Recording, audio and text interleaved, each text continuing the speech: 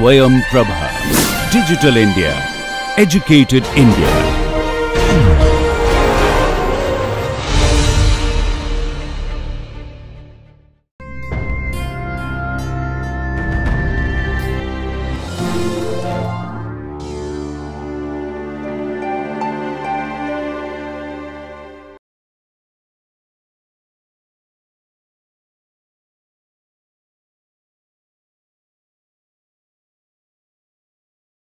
So today we will continue with our discussion on the introduction for tissue engineering.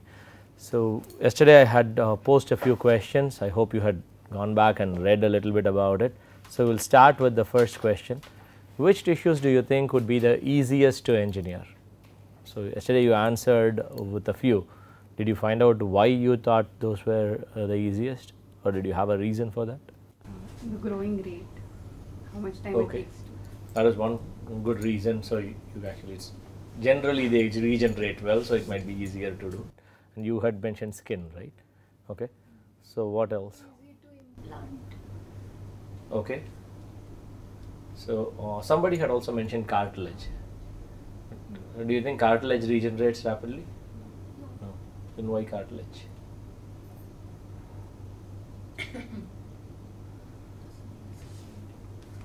So what did you identify from literature?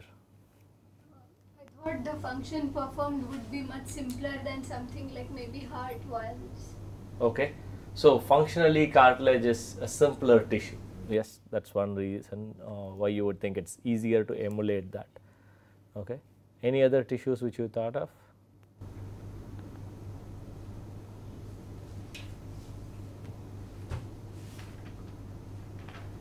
Okay. So what about bones? Yeah, bones are also reasonably easier to regenerate compared to most other tissues. So what do you think is the common factor which you saw between all these tissues? They are basically just barriers or supports. They are not functional tissues, right? So skin is just a barrier, bone is just a supportive tissue, cartilage is also a supportive tissue. All those things are, as you said, the function itself is simpler compared to other more complicated tissues. So which tissues do you think would be harder to engineer? Hard, why? Because the growth rate is. Okay, regeneration is very slow, that's one limitation. The functional. The cells are very highly differentiated. Okay. So functionality of a hard tissue is very high. Along that lines, can you identify other tissues which would be even harder than a hard tissue? Nerves and brains. Okay. So brain, as of now, I don't think anybody is trying to engineer a brain. So people try to look at nerves and like peripheral nervous systems and things like that. Lungs. Okay. So why do you think it will be harder? I'm just asking whether is it harder. Okay. So yeah, so if you're talking about lung as an organ, it's very difficult, obviously because of the architecture, and there are just too many things which are changing there. But smaller tissues, yes, it would be about the same level as a hard tissue. It would be the same level of complexity as a hard tissue. What about think of something which has a little more biological functionality. Pancreas. Okay, why pancreas? It is actively performing. Yeah, so pancreas needs to secrete insulin and glucagon, and it while it senses the glucose levels, right? So it has very specific functionality. So that is going to make it a harder tissue to engineer. So similarly, liver tissues. So liver would be another tissue where you could still have similar challenges.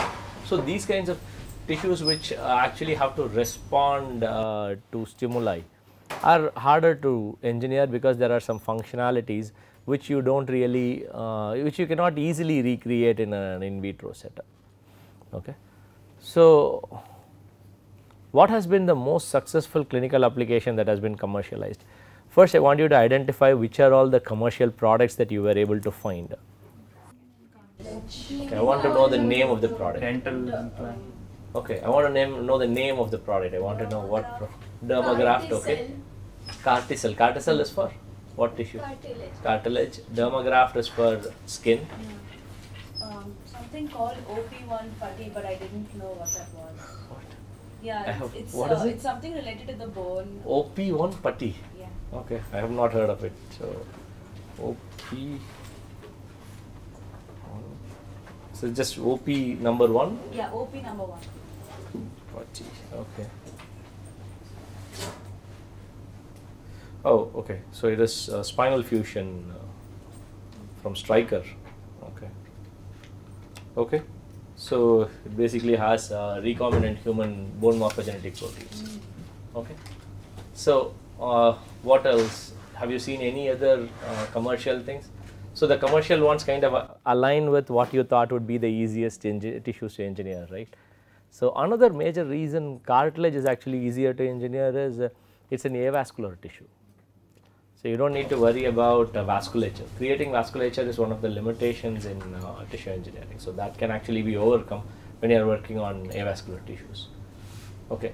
So we have looked at some of the commercialized ones. Actually, the most established commercial product is the skin. Because the first the tissue engineered product which was approved was a skin graft. So I think it was called Appligraph, if I am right. So, or no, Integra. I don't know, there are like multiple things. So the Integra was probably the one which was commercialized first and approved by FDA. So even with that, it's still not a full success. Can you think of why it is not a full success? Sense of touch in that area where you are different. Okay, so that would be one problem because innervation has to happen for the sense of touch, the sensory things to have, be there. That is one thing. So what else? It's not yet fully biocompatible. Okay, why do you think that is the case? Maybe due to immune reactions caused. Okay, so dermagraft, Ramya, you identified dermagraft, right? Do you know what it is made of? No, I didn't write it down. Okay, so it basically has a matrix on which cells are seeded. So it is it's not an acellular thing. So there is already, you are going to have some cells from other sources which can cause immunological reactions. So there are acellular tissues as well which are used. So I think Matriderm is probably one product where you use an acellular matrix which doesn't have cells with it. So but even with all that, your reinnervation is one thing, your sweat glands and this perspiration is one thing, where and aesthetic aspects where you have to have the hair growth or the matching the skin tone of the person, all these things can be a challenge. So because of these things, it's not a complete success. However, it has been reasonably successful to provide enough of a healing effect. And another major limitation you would see with most of these things are they are ridiculously expensive. So it's not like it can easily and readily be used by everybody for general use. Okay, so we already labeled and identified a few other commercial tissue engineered products and all of them have their own limitations. One major limitation is the size of the tissue engineered construct itself, which is because of the vascularization or the lack thereof, which leads to very little nutrient supply, or supply has to come only through diffusion, and that is not the most efficient way for nutrient supply or toxin removal. Okay. So let us move on. So currently there are different ways to engineer tissues. So these are the, I have just segregated them, but as of now people do not try to do them independently, people try to prepare combinations. So as I had already discussed the tissue engineering triad, it follows the same pattern. You could either use a material or cells or molecules which can trigger the regeneration of tissues. So biomaterial delivery is where you use scaffolds or implants, and the host cells will have to migrate here, adhere to the material and help in the healing process. People use cell delivery as well, where you either use a transplantation of a cell population. So the cells will basically produce their own support matrix and integrate into a host tissue. So this is where you have the stem cell therapy and all those things, where you just harvest stem cells and supply it to the site of injury, hoping it will help in the regeneration, right. So, those kinds of things are done for cell therapy. And you also can have molecular delivery, where you either use gene delivery or single molecule or multiple molecule delivery. So, the product which Ramya identified, what is it, OP1 putty, right. So, that is a recombinant bone morphogenetic protein. So, bone morphogenetic protein is a growth factor which helps in the formation of bones. So, delivering such a molecule would help in regeneration of the tissue. So, currently people focus on combining these things. So, people have seen that using them independently has its own advantages, but it can only help in regeneration to a certain extent. Beyond that point, you need to have a multifunctional material which can provide different avenues for regeneration itself. So, the materials which are used can be classified primarily as 4 things. So, they are the metals, ceramics, carbons and polymers. So, metals are basically titanium, gold, silver and alloys. Ceramics, it can be alumina, can be zirconia, hydroxyapatite, so many different ceramics are available. You have the carbons, which would be carbon nanotubes, pyrolytic carbons, graphenes, fullerenes. There are just too many options where you can try to use them. So, people have been trying to use these for different biomedical applications.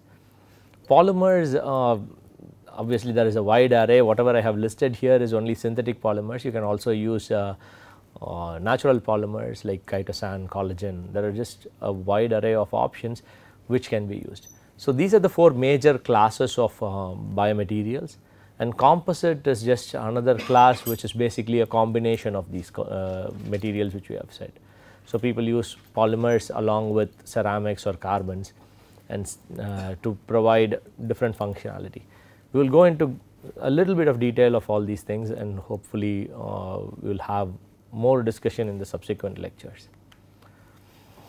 So, metals can either be a single metal or alloy. So, some examples for alloys which are used in biomedical application would be stainless steel or nitinol. The advantage is they are strong, tough and ductile. However, the disadvantage is they may corrode and they usually have very high density. So, this would mean there could be discomfort for a patient when it is being implanted in the body. So, that could be a limitation. So, metals are used as biomaterials in many cases. Some of the options are where you use it for structural components like hip and joint replacements, bone fracture pins and plates which is used during surgery. You also have dental implants where metals are used. So, other applications would be for cardiac devices, stents, wires and tubing. So, what you see here, this is actually a stent. So, this is how a stent looks, and this is used to make sure the blood vessels do not collapse. So, in case of angioplasty, that is what is done. So, you actually put the stent there and it helps to keep the blood vessel open. And nitinol is one alloy which is quite popular. How many of you know what nitinol is? Does anybody know what nitinol is? Okay. So, this is a super elastic material which is used in vascular stents. I hope this video plays. Okay. Let us see if it plays. Okay. I really did not want the audio. So, that is just a water bath you are looking at. So, what you have here is just a water bath, and the wire which they are playing with is the nitinol wire. So, any kind of deformation, it will again go back to its shape provided the environment is right, like temperature and conditions, the physiological conditions, it will actually go back to its original shape. That is why it is called as a shape memory alloy. It can retain shape and elasticity. So, this can be deformed for easy implantation. So, you do not have to open up the patient all the way to put this in. So, and it restores its original shape inside the body. So, that is why in angioplasty all they do is just have basically a catheter which is put inside the person's body, either through the wrist or through some blood vessels between the thighs. So, that is what is usually done. So, it is a simple enough procedure because the material can actually be deformed and it will regain its original shape once it is implanted. So, people are now looking at developing these stents for different applications. So, recently there was an FDA approval for even bifurcation stents. So, when there is a clog in the blood vessel, a stent is placed so that the vessel can be kept open, right. But what can happen is these kinds of clogs can happen at the point of bifurcation of blood vessels. If that happens, keeping one stent is not sufficient. So, what people tend to do is they put one, cut it open and place another. It is actually a very cumbersome procedure to do that. So, now recently there has been some approvals which have come out for bifurcation stents. So, some approvals had already been obtained in European Union, but recently it was approved in FDA as well. So, major problem with metallic implants is effect of corrosion. So, this would affect the surface and the bulk properties. It also alters the way the material interacts with the host, right, because you are now having a different surface morphology, even the chemistry is different. So, you do not know how the cells are going to react to it. So, it can cause problems. So, it can also cause serious volume change. So, if you are going to use something like iron, and it again obviously you would not use iron, you would use stainless steel or something, but there is going to be a significant change in density when you have some corrosion. And if the density for iron is 7.8 roughly and the iron oxide is close to 6, you have a significant difference in volume which you are going to have, and this will cause major discomfort for a patient. So, the image you see here is actually a new implant, so it is for a hip and joint replacement. So, you see the one on the left side is the actual new implant, and the one is basically taken out from a patient after a few years. So, you can see there is some amount of corrosion, and this can actually be a problem, right. So, that is one of the reasons metals are usually an issue, and that is why people use very specific metals which can prevent this kind of corrosion. The image shown here is actually for titanium. So, titanium is one of the more stable materials, and even with that you have this kind of a problem. So, ceramics are basically inorganic compounds that contain metallic and non-metallic elements for which you have interatomic bonding, which can either be ionic or covalent, and these are generally formed at very high temperatures. So, a glass mug, a mug you use would be a ceramic, right. So, these are hard and brittle. So, they are very hard, but they break very easily. They have good thermal and electrical resistance, they are good insulators. They are also resistant to high temperature and severe environments. So, ceramics are used in biomedical applications. Where do you think ceramics can be used widely? Which tissue would you want to use? Bones and dental tissues is where you use ceramics, because that is where you have ceramics in your body. So, it is used again in structural components like hip and joint replacements. So, you do not use the ceramic completely for joint replacements, because as I said, they are brittle. So, you would not want to place only a ceramic there. So, but it is used as a coating, or it is used in ways that it can help in cell infiltration and so on. So, spinal fusion devices can also be ceramic materials, and dental crowns which are commonly used. So, if you undergo something like a root canal, you would have to get a dental crown, and you can use ceramics. You can also use metals, that is what people used to use. Now, to make sure it fits with what you already have, people use ceramics. So, other applications would be cochlear implants, coatings on heart valves. So, in tissue engineering, can you name any ceramic which is used? Hydroxyapatite. Okay, so why hydroxyapatite? Because it's part of the bone already. Okay. So, your bone tissue contains hydroxyapatite. So, your bone actually has two components. So, one is hydroxyapatite, which is in the nanoparticle size, and this hydroxyapatite is actually the discontinuous phase. The continuous phase is collagen. So, collagen with hydroxyapatite composite is what your bone is. Okay. So, that is why it is a nano composite. A bone is actually a nano composite material. So, some of the ceramics which are used are alumina, zirconia alumina complexes. So, these are bio-inert ceramics. So, bio-inert ceramics would not promote bone ingrowth. So, you can have bioactive ceramics which are the hydroxyapatite and tricalcium phosphate and so on, which will promote bone ingrowth. So, there are different types of calcium phosphate bioceramics. Hydroxyapatite is the one which has the calcium to phosphate ratio closest to the one in your bones. So, that is why hydroxyapatite is extensively studied for bone tissue engineering. So, tricalcium phosphate can also be used. So, you can actually tailor the degradation rates by using different types of tricalcium phosphates. So, that is why people try to use that as well. So, people are using bioactive cements and porous scaffolds and composite scaffolds for tissue engineering. So, people also try to emulate what you see in the body, right. So, people try to use polymers along with ceramics, so that you can actually create bone like tissues. So, carbons are basically just different types of different allotropes of carbon can be used. Pyrolytic carbon is used as a coating for mechanical heart valves. Diamond like carbon is also used for coating on heart valves and blood contact devices, because diamond like carbon has very good hemocompatibility. So, you use it for coating on blood contact surfaces.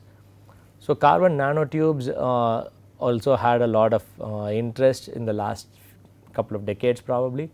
So, it is being used for biosensors, bone regeneration and other gene and drug delivery and so on.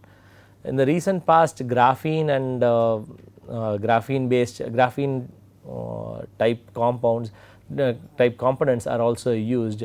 So, graphene oxide, reduced graphene oxide, all these things are being explored. So, the image you see here is actually a TEM image of reduced graphene oxide. So, this has been used in biosensors and also for drug delivery, and it has very good antibacterial properties. So, it is being explored for coating on implants and so on. So, recent studies have also shown that at certain concentrations these graphene oxides and reduced graphene oxides can help in vascularization, whereas at higher concentrations they will inhibit angiogenesis. So, you can use it at different concentration. If you use it at higher concentration, you can probably use it for treating cancers, while if you use it in lower concentrations, you might be able to use it for promoting angiogenesis in tissue engineering. So, obviously most of these carbons, there are a lot of detractors for it, because people are worried about the long term effects. So, there are very few studies on the long term toxicities of such carbons, because see these are nanoparticles, and toxicology of nanoparticles itself is a major question mark which is being explored. So, this being a carbon which has not been established for a long time raises serious red flags in many cases. However, the promise which these materials are showing has made it an interesting material to work on, and there is a lot of research which is happening in this domain. So, moving to the polymers. So, this is where I work. So, most of my lab students work on polymers. We try to develop different types of polymers and polymer composites for various applications, either it could be for an implant application or drug delivery application or tissue engineering application. So, here which type of material, which polymer you use would be driven by the tissue you are trying to regenerate. So, you try to design polymers in a way that it will be similar to the natural tissue itself. So, these things I am assuming you already know. Poly is many, mer is the unit, polymer is basically a repeating units. So, these are non-metallic components which form macromolecules. It could be chains, branch chains or cross-linked networks. They have poor thermal and electrical conductivity. However, there are some conducting polymers as well, which have been used for nerve tissue engineering and so on. So, polymers are one of the most widely used biomaterials, because there are just too many types of polymers. Each polymer has its own properties, physical, chemical and biological properties. They are so vast. So, it has been used in all possible applications. So, valves, ducts, catheters, joint replacements, it is used in coatings, encapsulants, tissue engineering scaffolds, lenses. From anything from blood bag to a tissue engineered scaffold, you are looking at using a polymer, right. So, there are just a wide array of applications that you can look at, and depending on the application you would be looking for very different properties. So, if you are going to use it as a lens, what would be the property, a lens for your eye, what would be the property you would focus on? Yeah, transparent. And so what about if it is going to be used as a blood bag? It shouldn't affect the blood inside. Okay, so it should not trigger coagulation cascades, right? So which means it should be hemocompatible, it needs to be blood compatible. So blood should not, the platelet pathways should not get activated, the platelet should not start adhering and clotting. If that happens, the blood will be unusable. So each material has to be uniquely different, and people try to engineer these materials, we try to modify surfaces to provide desirable properties. So PMMA is used there, and mostly people do not use polymers by themselves, it will again be used with, right now people use it with other combinations with ceramics and so on. So polymers in tissue engineering, again collagen is the gold standard because that is what is present in your body. So you have collagen as the major component of your extracellular matrix. So people try to use collagen. However, collagen can be expensive if you are going to get it as a highly purified form. You could try to extract collagen from other sources. So you can get it from any source, right? Any tissue would contain collagen. So if you were to take just chicken skin somewhere and you start treating it, perform the proper procedure, you can actually extract collagen. However, collagen is not the only material you want to use. So people are trying to look at different things because collagen, see when you talk about natural materials, you can always have batch to batch variations, and there is also a risk of contamination. So considering all those reasons, people try to use other sources. So polysaccharides are again natural sources. You also have PLA, PLGA or PEG and so many other materials which you can use, which PVA, all these things are used which are synthetic materials where you have very good control over the molecular weight, which means the physical properties can also be controlled very well, right. So people try to use so many different materials, and these materials are also fabricated differently. So what you see here are different fabrications. The first one you see is probably just a lyophilization and freeze drying, freeze thawing technique, which creates a lot of pores. And the next one you see is just a solvent casting technique where you have something like a hydrogel, a smooth surface hydrogel. And the one you see after that is actually the electrospinning, where you get nice fibers which could be of nano diameters. And the next one is more like a printing where you get or molding, where you get specific structures. So there are just many fabrication techniques. We will go into the details of the fabrication techniques when we talk about the individual materials. So composites can be anything. Composites are basically polymers and ceramics put together would be a composite. A collagen hydroxyapatite is a composite in the bones, and you can have polymers and carbons combining to form conducting composites. So people have looked at putting a polymer like PCU along with graphene to show whether it can improve the electrical properties. So polymers can also be blended with metals like metal nanoparticles to provide antibacterial property or to deliver drugs and so on. So that covers the aspects related to materials. So you also have cells which can be delivered, right. So that is the next part of this work. So how do you deliver cells? So what cells do you choose to deliver? So again it depends on the cell source and cell types.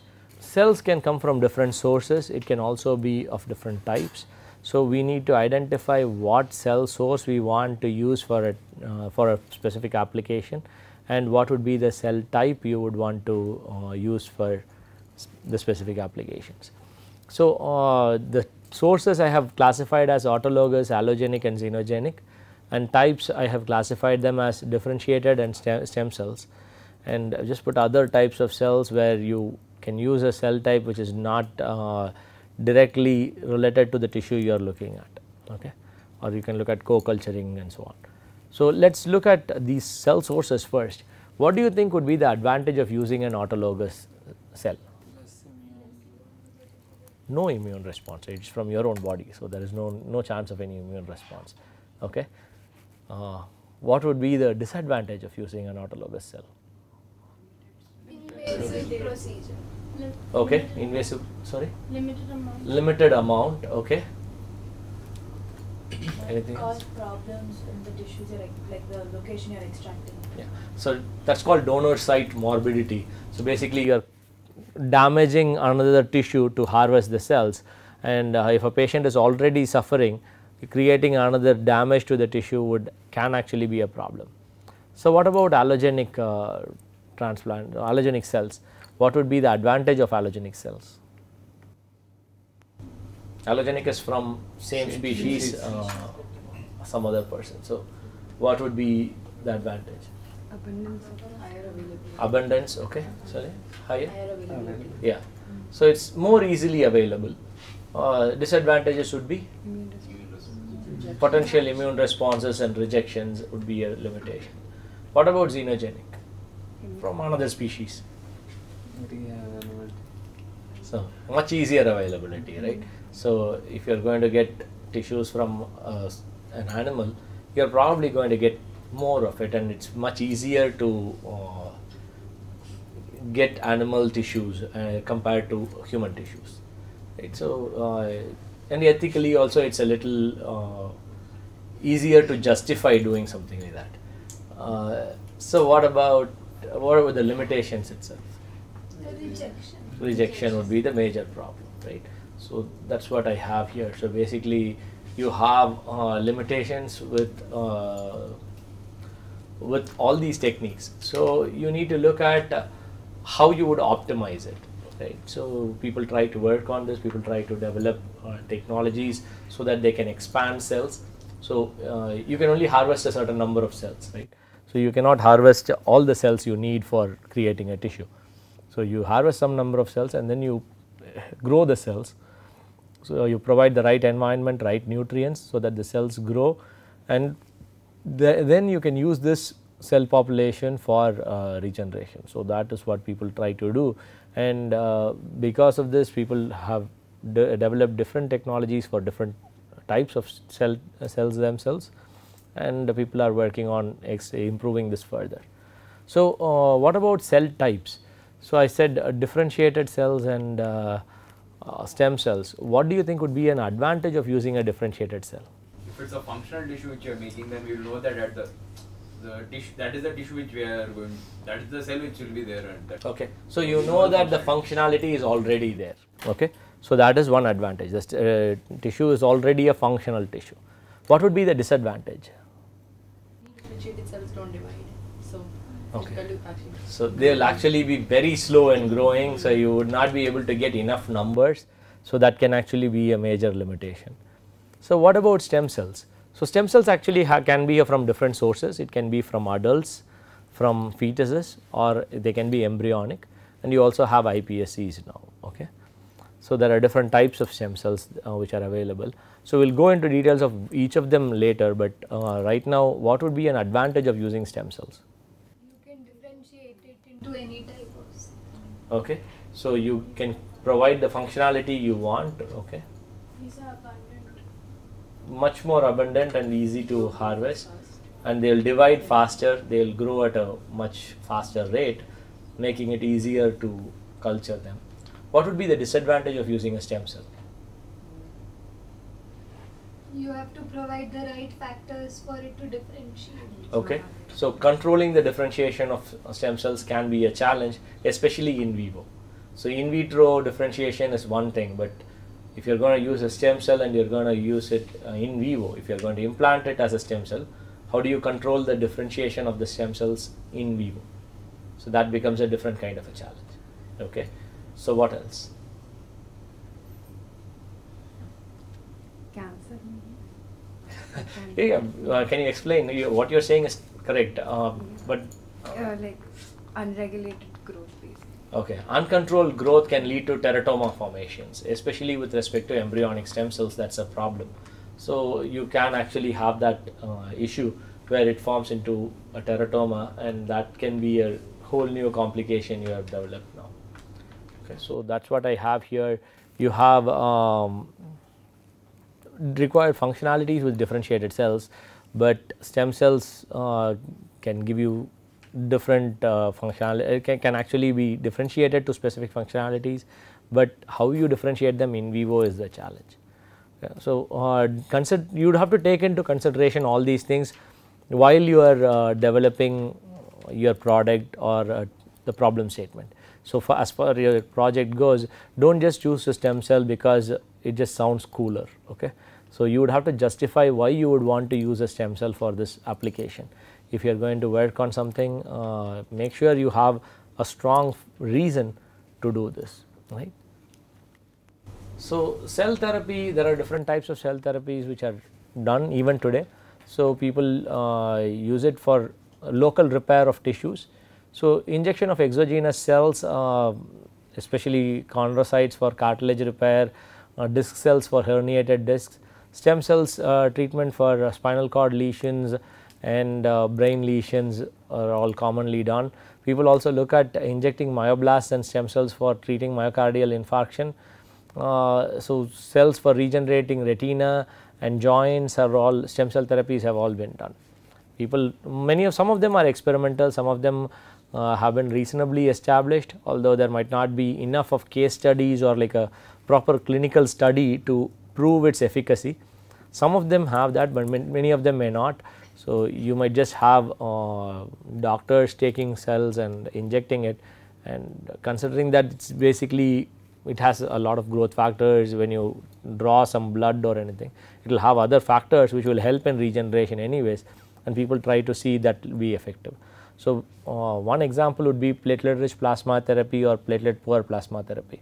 So all they do is take the blood out and spin it out to get the plasma, and this plasma either with platelets or without platelets, or like with very little platelets, can be injected to damaged tissues, and people have seen that this helps in faster regeneration. So that is because plasma has growth factors, and you have all the signaling molecules which will probably trigger some kind of healing mechanism. So people have shown such things. Okay. So one of the major places where cell therapy has been quite successful and has been studied reasonably well for a long period of time is chondrocyte implants for cartilage repair. So we will look at that as an example. So what you see here is an articular cartilage defect. So how many of you know what a cartilage is, first of all? So we all say cartilage tissue. Have you seen a cartilage? Like, you don't think of a human cartilage, you can think of an animal cartilage which you would have seen. Yeah. So where have you seen an animal cartilage? Chicken. Chicken. Where do you see it? The bone, it's just on the bone, sir. Yeah, on the surface of the bone. So if you have eaten chicken, what you would have seen is the leg piece of the chicken would have a glassy material on top. So that is the cartilage. Okay. So the one which is shown here is a knee cartilage. So this articular cartilage defect can actually be very painful. If you have a damaged cartilage, your walking would be a painful process. So because of this, the quality of life, especially for elderly patients, is significantly affected. This damage can also happen for athletes during some injuries, or if you are in an accident and so on. So age, trauma, all these things can cause these kinds of damages. This is quite common. So a lot of people have this. So don't confuse this with a ligament tear. Ligament tear is different from a cartilage defect. A ligament is basically just an elastic tissue which ties the bones together. So the ligament tear is different from a cartilage defect. Cartilage defect is a lot more painful. So cartilage is an avascular aneural tissue, and it does not heal on its own because it has very low cell density and they are very low mitotic activity. There is also very little cell migration to these tissues. Because of this, this tissue does not heal on its own. So you need to provide some kind of a supportive environment for it to heal. So, people have tried to do different things. So, we will look at some of the therapies which are currently being employed and how they have been established. So, one term you would have seen is arthroscopic debridement. So, it is also called as scoping the knee or arthroscopy. So, people who follow sports would have seen this quite commonly. So, many athletes go through this. So, this is basically just a cleanup procedure. So, when your cartilage damages, what you are going to have is small bits and pieces which are going to be lying around. So, this is going to cause more pain for the person. So, this scoping the knee basically just removes the damaged cartilage and cleans up the place so that it can heal in a better fashion, so that there is no continued injury. So, effectiveness of this kind of a procedure has been questioned with respect to its healing effect itself. However, it will definitely help in reducing the pain and alleviating the suffering of the patient. So, Graham Smith is one cricketer who got it done, I think like 7 years back in 2011 or so. So, I am pretty sure a lot of soccer players would have gone through something like this, and basketball players, all these people go through scoping the knee quite regularly. Another procedure is mosaicplasty. So, here this is basically an osteochondral autograft. So, what is done here is, so this was developed by Dr. Hangadi, and when you have a cartilage damage, so you take out, you clean this out and you take pieces of cartilage from a non-load bearing area and you use that to fill it as pegs. So, if you can see this image, I do not know if it is very clear here. So, this is a damaged cartilage and they have actually taken small pegs from here. So, and from these small pegs they have filled the pore, which is filled the damage here, and you see that with the filled pegs, right. So, are you able to see it? Okay. So, that is how mosaicplasty works. You can Google for more images which actually show surgical images. So, this is a very simple procedure. However, the problem is you are now damaging another part of the cartilage. Knowing that cartilage does not regenerate very effectively, you have now anyways created another damage. The only thing is it is in a non-load bearing area compared to a load bearing area. So, hopefully the pain will be lesser for the patient. So, another type of surgery is a microfracture surgery. So, this is basically, this was developed by Dr. Stedman from Colorado, and here what is done is small holes are made in the base of the cartilage defect. So, again for any cartilage procedure, scoping would be the first thing they do, they will basically clean the cartilage. Okay. So, after cleaning it, they will create small holes and this punctures the surface layer of the underlying bone, and this will lead to bleeding of the bone, and the blood which comes out will clot, and this will contain stem cells and other growth factors, and this basically forms the tissue which will then help in regeneration. So, this is very commonly done for basketball players and like American football players. I do not know, soccer players are probably doing this too, not a big soccer fan, so do not know. So, this is a very common procedure which is done. This actually is a very serious surgery. The patient can take up to maybe a year for them to fully recover and get back to their full health. Okay. So, they might be able to do regular activities after a few months, but if you are an elite athlete and you want to get back to that level, it can probably take up to a year. So, the problem here is that the recuperation time is quite long, and also you are causing damage, and it can be a very painful procedure. You are actually drilling holes on a bone, and that is not really going to be an easy thing to survive. So, arthroplasty is basically replacing damaged tissue either using partial or total joint replacement, and depending on how bad the situation is. Okay, so, these are the current treatments which are done, and I want to look at the tissue engineering based treatments from here on out. So, that is a autologous chondrocyte implant. So, this procedure was first done in 1987 So, it has been a little more than 30 years, but it is still considered to be experimental by many people. So, even after 30 years people still are exploring this further, trying to optimize it, make it better and so on. So, this was popularized by Dr. Lars Peterson. So, here you need two surgeries. The first surgery, you harvest cartilage from non-weight bearing areas, and then you close the patient up, you start take the cells, culture the cells in vitro. Once you get enough cells, then you go for the second surgery, maybe a couple of weeks down the line, and you clean the damaged area now, and you place a collagen membrane on the defect and inject the cultured cells. The cells will now be present there and they will help in regeneration. Chondrocytes can actually secrete the matrix they need to culture, they need to grow on. So, the idea is have these chondrocytes there, and hopefully they will secrete the matrix and they will heal the tissue. So, there have been 3 generations of this. The first generation is which I just explained. So, all you do is take a chondrocyte suspension, which is and you inject it under a periosteel flap. So, this is a small flap which is sutured on top of the damage, and you take out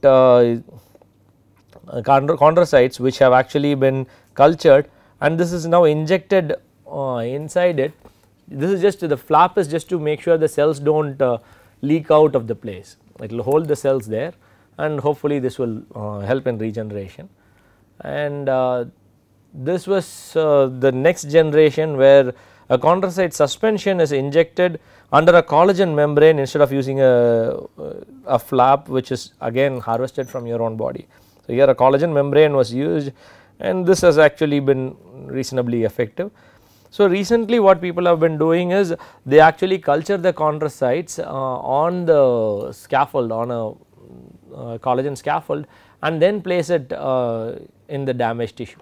So, this has also been quite effective. So, this is now identified as the 3rd generation of autologous chondrocyte implants. Okay. So, this basically gives a summary of what are all the different cell based techniques and biomaterial based techniques which are being used. So, we will discuss a little bit about molecule based techniques, signaling based techniques which are currently available. So, signaling molecules are usually not used by themselves. So, because these are growth factors or proteins which need to be delivered to the site. So, they are usually loaded to some material and delivered. So, we will look at what are commercially available and what is currently being done in that domain, and with that we will come to the conclusion of the basic introduction for tissue engineering. Okay. Thank you.